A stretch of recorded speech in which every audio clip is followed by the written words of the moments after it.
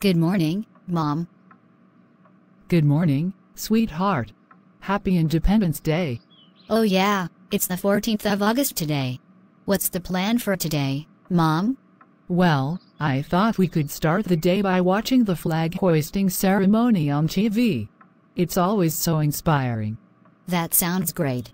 And then maybe we can make some delicious Pakistani flag-themed cupcakes? Perfect idea. We can use green and white icing. You're quite the baker, aren't you? You taught me well, Mom.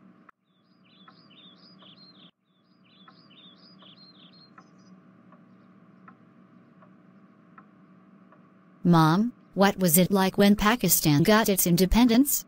It was an incredible time, my dear.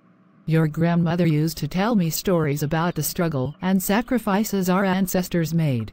The joy and unity in the air when we finally became a free nation were indescribable.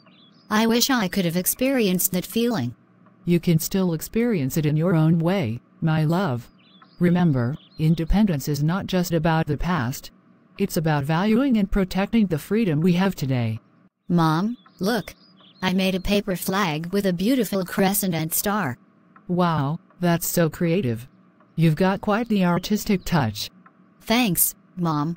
I thought we could put it up in our window as a sign of celebration. That's a wonderful idea.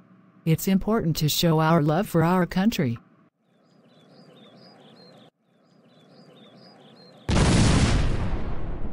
Mom, the fireworks look amazing against the night sky. They do, don't they? Each burst of light reminds us of the spark of freedom that was ignited all those years ago. I'm glad we celebrated Independence Day together, Mom. It's been a special day. Sweetheart, remember, the spirit of independence lives on in each one of us. As long as we cherish our freedom and work towards a better future, we're honoring the sacrifices of our forefathers. I will, Mom. Happy Independence Day. Happy Independence Day, my dear.